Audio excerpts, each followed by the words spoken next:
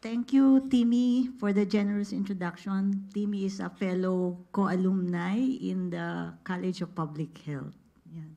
And I'd like to thank the organizing committee of Fundación Meru and Pediatric Infectious Disease Society of the Philippines, particularly Dr. Nancy, and then Dr. Valentina Pico, for the opportunity to speak to you today, this morning, on the topic post-COVID syndrome. I'm really happy to see you all face-to-face, no? Colleagues and partners in the fight against this pandemic.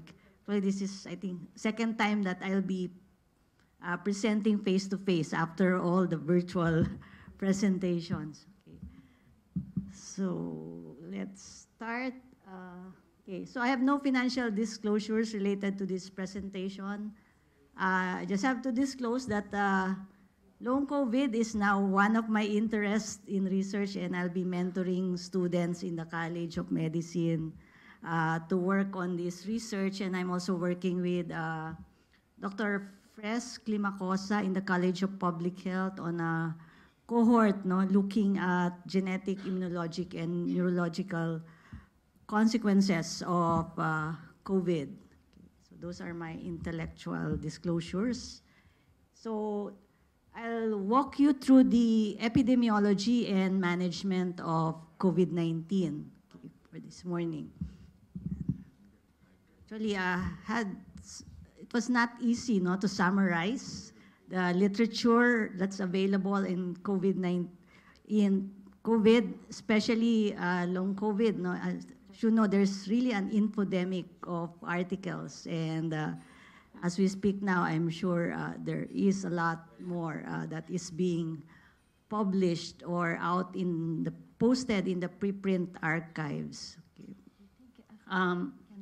For this morning, my talk will be mostly data from foreign literature. As you will see, we don't have much data yet in the country. So we research for long COVID in the country is still being set up. So what is long COVID or post-COVID syndrome? I think the term long COVID actually came to our awareness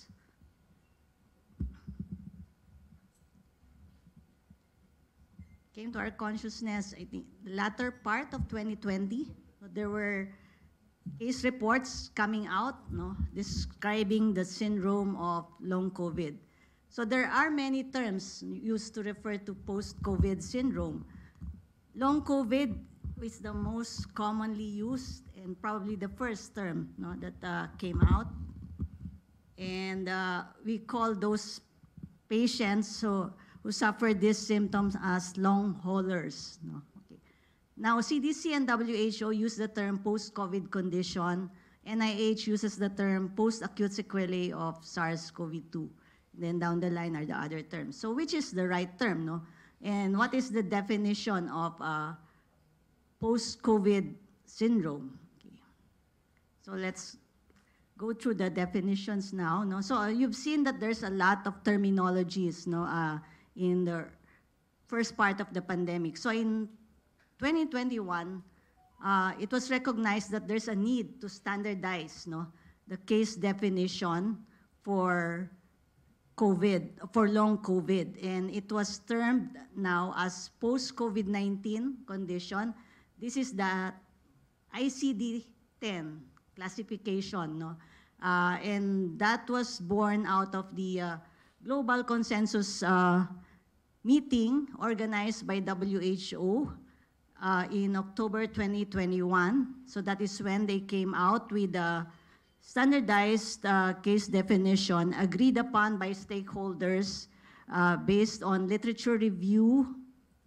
And so they identified what are the domains that should be included in the definition. So no, the current definition of post-COVID-19 condition is It's a condition that occurs in individuals with a history of probable or confirmed SARS-CoV-2 infection, usually 3 months from the onset of COVID-19, with symptoms that last for at least 2 months, cannot be explained by an alternative diagnosis.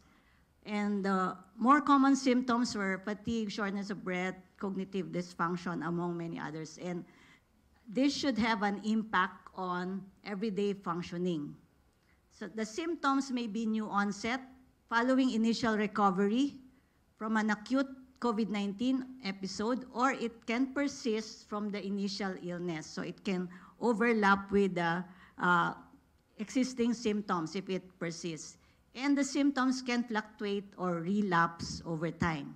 So that is now the standardized clinical case definition for post-COVID-19 condition. CDC uses the term as an umbrella term for the wide range of physical and mental health consequences that can be present 4 or more weeks after infection with SARS-CoV-2. And it also includes new, returning, or ongoing symptoms, similar to WHO. So the main difference between WHO and CDC is just the timing. No? The WHO considers 3 months from the onset of COVID-19, while CDC uses an earlier time frame from 4 weeks after the infection with SARS-CoV-2. Okay.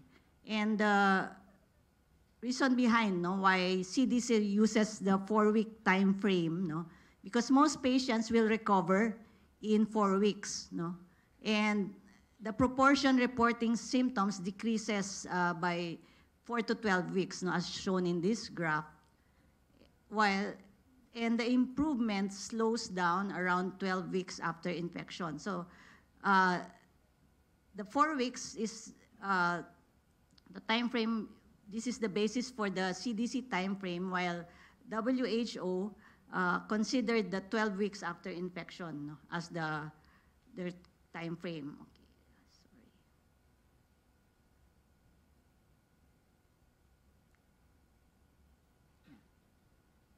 So actually, majority of cases are self-limited, as we have seen, and symptoms resolve or improve in 3 to 6 months.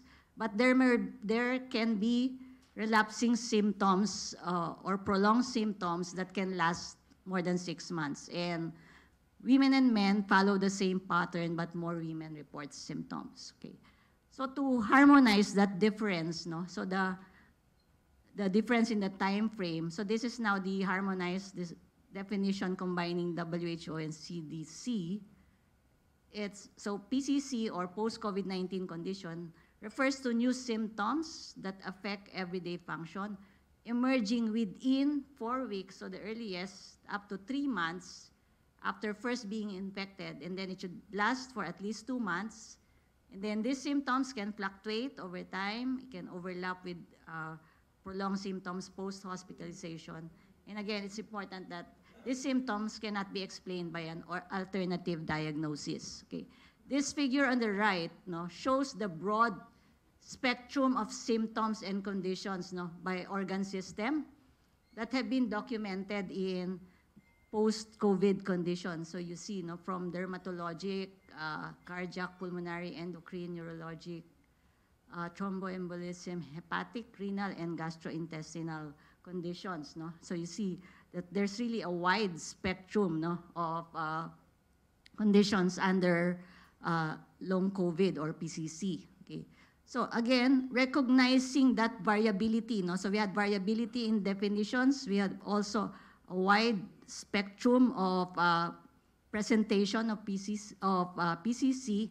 Again, the WHO organized another global consensus process to come up with a core outcome set for adults with post-COVID-19 condition. So this core outcome set is meant to optimize comparisons and synthesis of research data and to ensure consistency of care. So these are the 11 core outcomes, no, that reach consensus among the stakeholders. So these are the ones that should be measured, no, in uh, when you are assessing your patients and if you are doing research on long COVID. So it's grouped into physiological or clinical outcomes, life impact outcomes, survival, and then recovery. So under physiologic or clinical outcomes, we have fatigue or exhaustion, pain, post-exertion symptoms, and then symptoms and conditions under the cardiovascular, nervous system, cognitive, mental functioning, respiratory functioning, and then we have outcomes that have impact on physical functioning, work, or occupational and study changes. Okay? So we'll go through details of that in the succeeding slides. Okay. So here, I just like to show you the challenge really, no, in understanding post-COVID conditions. So we've seen, as I mentioned, variability in definition, variability in outcomes. We saw a wide range of physical and mental health consequences experienced by patients. And then as studies, it's difficult also to summarize the studies because it includes different patient populations, hospitalized, non-hospitalized. And then the assessment of occurrence of symptoms and conditions are done at varying time points following acute infection. Many studies do not include control groups, and then the severity and impact of symptoms on quality of life or daily activities are not consistently reported. So with the standardized case definition and the core outcomes, then we hope to be able to have better analysis, no, and better comparison of data across countries.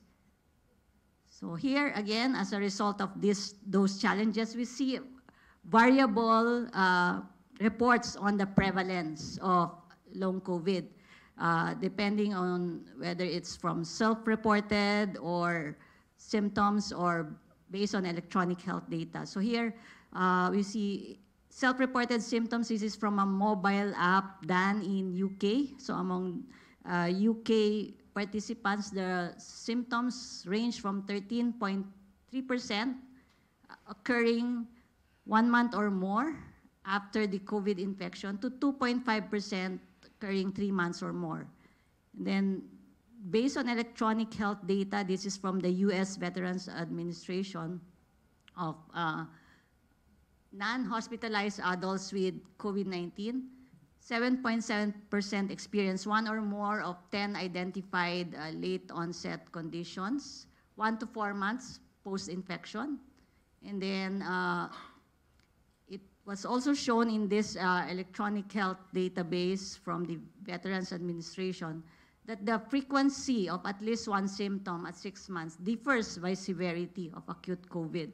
So here, so the occurrence, no, of post-COVID condition is higher among ICU and hospitalized patients compared to non-hospitalized patients.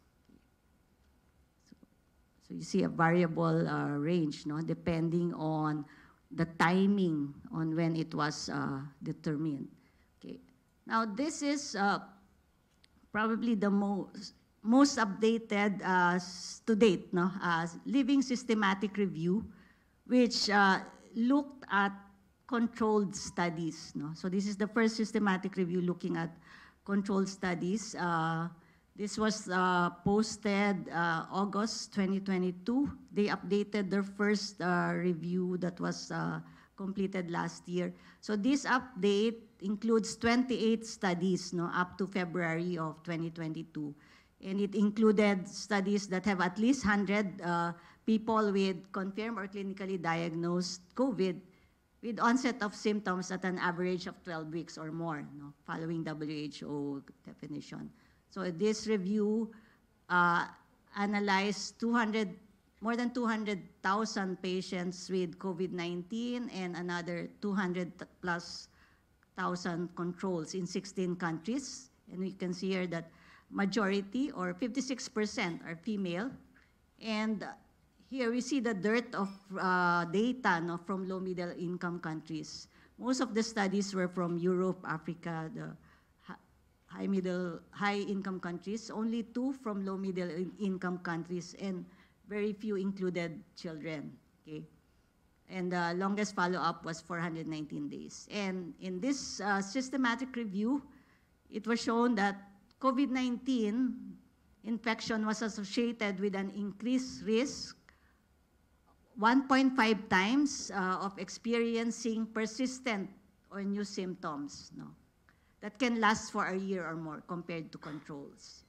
And the core outcomes that had the highest increased risk, no, or frequency were cardiovascular functioning here. So the bigger circles are the ones with the highest increased risk of occurrence. So cardiovascular, which includes chest pain, palpitations. Cognitive functioning, which includes impairments in concentration and memory. Then physical functioning here, which includes difficulty ambulating, limited activity, worsened quality of life. No? And then other reported long COVID signs and symptoms here with, aside from the top 3, we have nervous system functioning, which is affected, then pain, fatigue or exhaustion, and then other symptoms such as chills, fever, skin rash, sleep disturbances. Okay.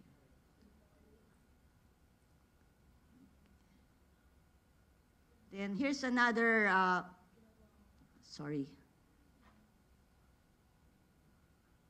recently published also, population-based study, also a big study. This time, it's conducted in Germany, involving 11,000 participants, okay, looking at post-acute sequelae of COVID-19, 6 to 12 months after infection. So the earlier systematic review is 12 weeks. This one is longer, 6 to 12 months. And the new symptom clusters that were found to persist beyond 6 to 12 months, no, in this study were fatigue, neurocognitive impairment, chest symptoms, chest pain, smell or taste disorder, and anxiety and depression. Okay. So I'll show you this is the diagram, no, or the figure. Sorry, showing the network, no, of symptom clusters. Okay, so the bigger the circle, the more frequent is the occurrence, no, of the symptom cluster. And then the lines here show the relationship, the co-occurrence, no, of these symptoms with each other. Okay, so here we can see here that the bigger circles, again, fatigue, neurocognitive symptoms, chest symptoms, are the ones that are most frequent and that they co-occur with each other. Okay, and then aside, loss of smell or persistence of smell or taste disorder was reported independently. Then you have anxiety or depression, headache, dizziness, musculoskeletal pain, upper respiratory systems, and then skin manifestations. Okay. The outer circles are the symptoms that are part of the clusters. No? So under fatigue, we have chronic fatigue, and then rapid physical exhaustion. Under neurocognitive, again, it's memory and concentration difficulties, memory disturbance and concentration difficulties. And then under chest symptoms, we have shortness of breath and chest pain, no, as the most common symptoms. Okay. And then this forest plot shows us the impact, no, of these clusters, no, symptom clusters on the overall general health and work capacity. So the top 3, again, no, fatigue, neurocognitive impairment, and chest symptoms contributed to an average overall loss of general health of 11.5% and 10% average overall loss of working capacity. So the impact, no, of these symptoms is on the general health and work capacity. Then just a few words on the cognitive symptoms, which you see that turns out to be always in the top 3. So you've probably heard the term brain fog, no? Which refers to difficulty thinking clearly and concentrating, forgetfulness, and memory loss. So under the neurocognitive domain, the most common impairments reported were memory and attention deficits, followed by deficits in fluency, executive function, which involves planning and organization. And these symptoms were frequently reported in both hospitalized and non-hospitalized patients, and 18% were reported among moderately to severely ill hospitalized patients, no, compared to 9% in those with mild COVID. Okay.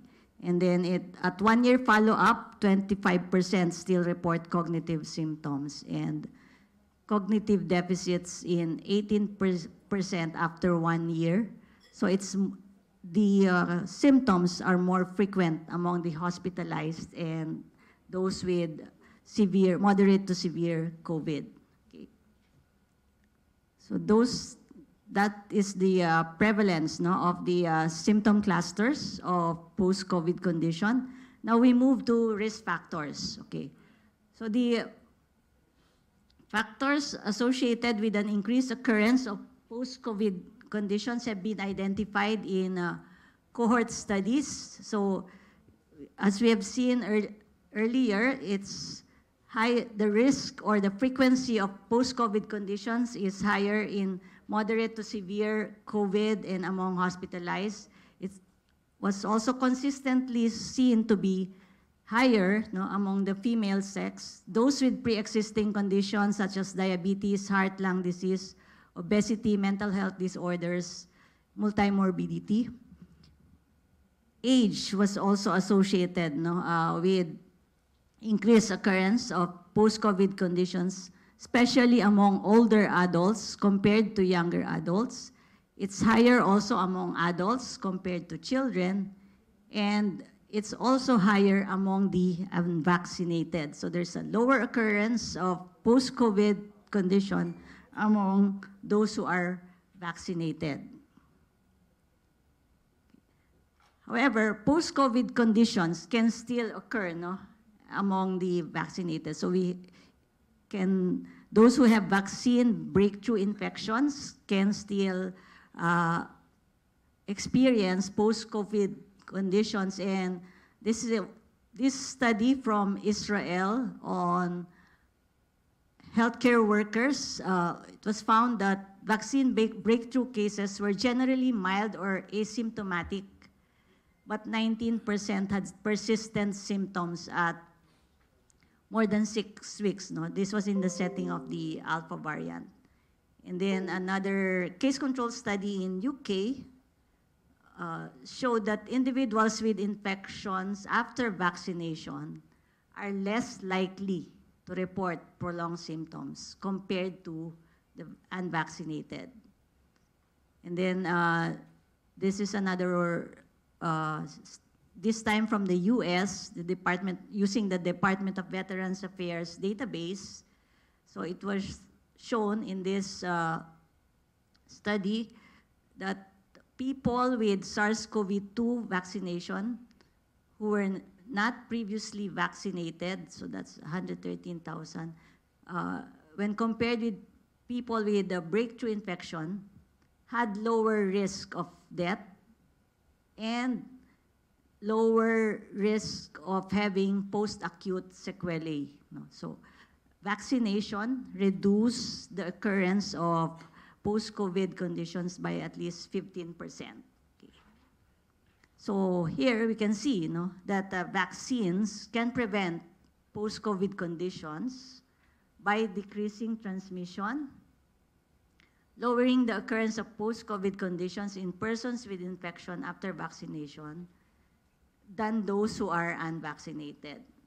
However, we still need more studies, no, to see whether this association, no, that or the protective benefit that we see with vaccination will also hold true, no, with the emergence of Omicron and with the way Omicron is behaving, wherein it's characterized by a lot of reinfections, no.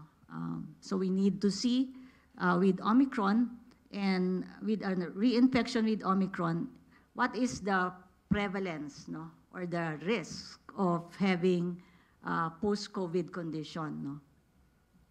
Because as we've seen, the vaccines have been protective, so we are not sure with Omicron if that's the case as well. Then,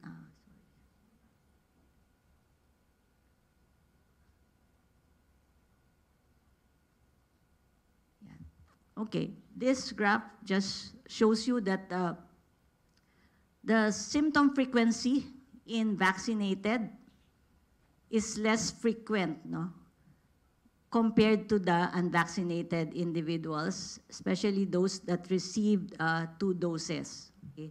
So that's the orange bars there. No? So you can see that it's all lower, no, compared to the vaccinated with 1 dose and the unvaccinated, the green and the purple bars. Okay. Then again, this is another data showing that long COVID can occur after a breakthrough infection, but rates are consistently lower in the vaccinated versus unvaccinated population. And 2 doses, no, of the vaccine is protective against some of the symptoms, no, associated with post-COVID. So here you can see here the symptoms that are prevented, no, by vaccination, and then there are some that are not prevented. Those are on the other side. Okay, so we've tackled risk factors and the benefits of vaccination. We move to pathophysiology. Okay. So what is the underlying biology, no, or pathophysiology in the occurrence of this post-COVID symptoms, no? So these are some of the hypothesized mechanisms, no, that lead to the prolonged or persistence or emergence of new symptoms post-COVID.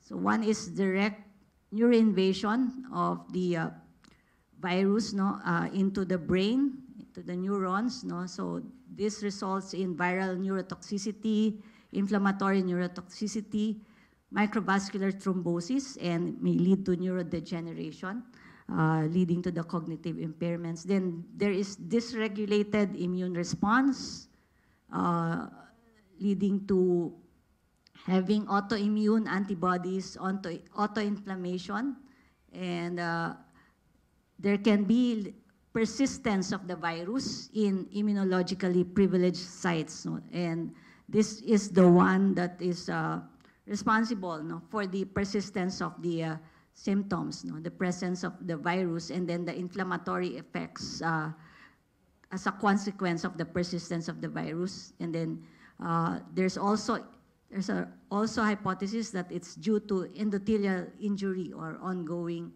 endothelial dysfunction. So, sorry. Yeah.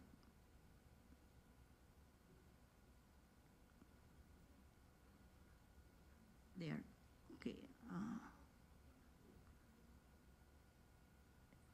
Yeah, so there's still a lot of research, no, that needs to be done with regards to understanding, no, but the pathobiology behind the occurrence of or the persistence of post-COVID symptoms.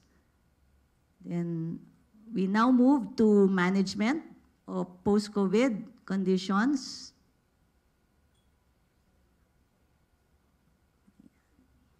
Okay.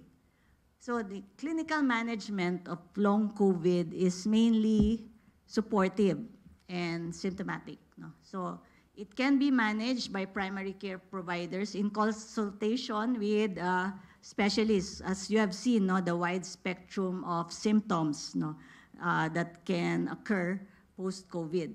So the management should be patient-centered approach, and the goal is to optimize quality of life and function. Okay, and then symptom amelioration or symptomatic management approaches can include rehabilitation plans such as physical and occupational therapy. So it needs to be a holistic rehab plan to improve physical, mental, and social well-being. So it can include occupational, speech therapy, symptom amelioration such as breathing exercises, then exercise. Okay.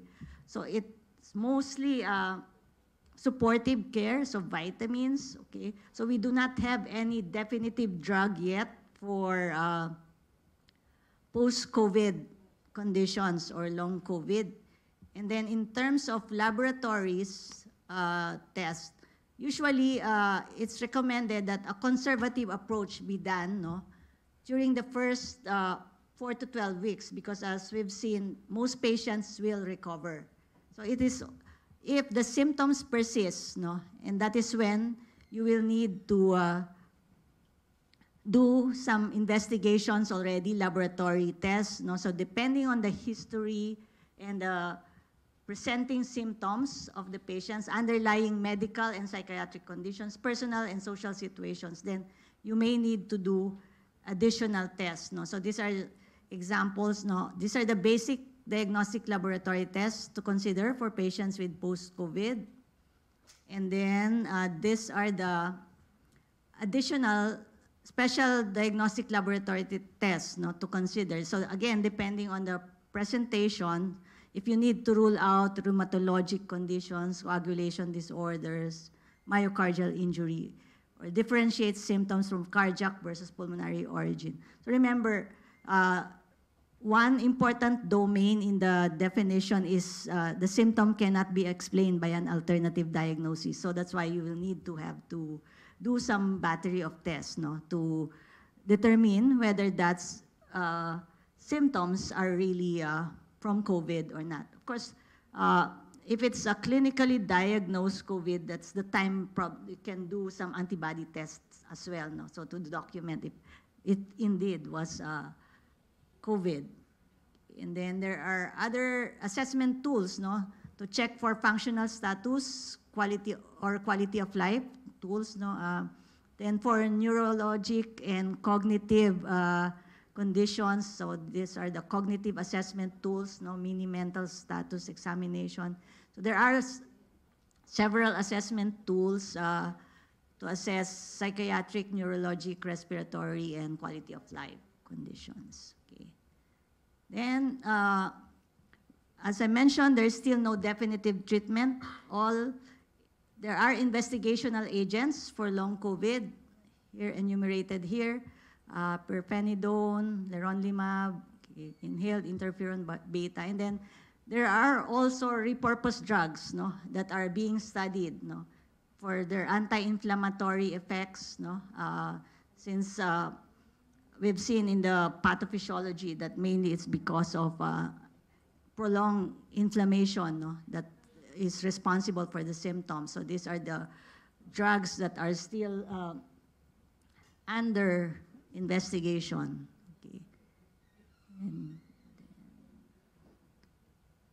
in the pipeline, there's a large platform trial, no, similar to Solidarity Recovery Trial.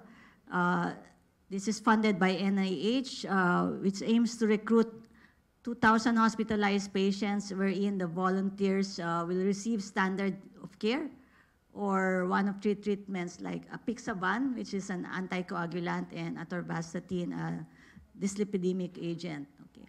And as I mentioned, there is still a lot of research needed on biomarkers, genetic and immune mechanisms, and we are, in the Philippines, we are participating in the Ginkgo cohort E-Asia, which looks at genetics, immunological, and neurological long-term consequences in prospective COVID-19 cohort. No? So this includes Thailand, Japan, Philippines, and the US.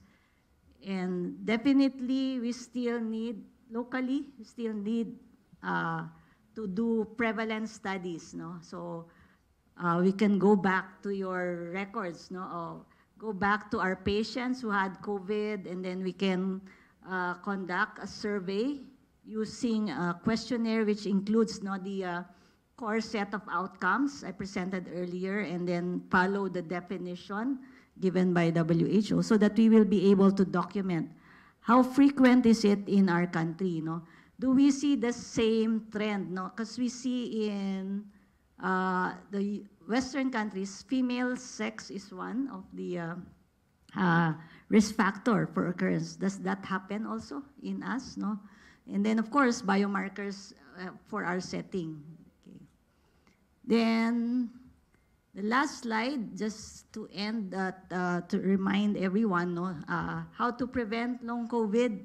So the best way is still to protect ourselves and others from becoming infected. So we need to stay up to date with vaccines. So we've seen that vaccines can still lower the risk for getting post-COVID. So we need to boost our immunity with vaccines. And then our bundles of prevention still applies, so improving ventilation, wearing masks in crowded areas, and performance of hand hygiene. Okay. So I guess, thank you for your attention.